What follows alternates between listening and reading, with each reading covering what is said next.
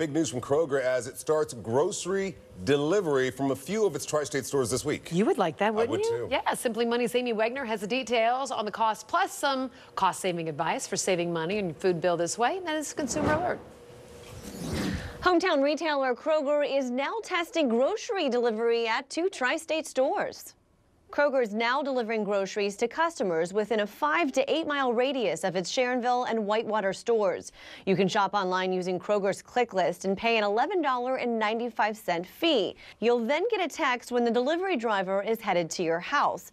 Sure, that $12 fee sounds steep, but that includes the $4.95 click list fee. So if you're already ordering groceries online, delivery adds a $7 premium. But you could still save money with delivery versus going to the store yourself. Here's why. A recent study found 20% of the average grocery order was comprised of impulse buys. So if your family usually spends $150 a week at the store, odds are you're spending $30 a week on stuff that wasn't on your list.